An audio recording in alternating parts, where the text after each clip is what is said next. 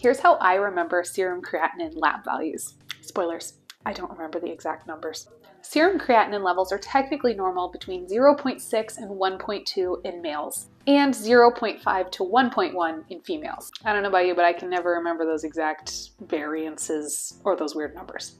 So I just remember 0.5 to 1 because on your exams and in clinical practice, that extra 0.1 to 0.2 is never going to really matter. They're always going to, if they're giving you a test, they're going to give you a number that's way, way bigger.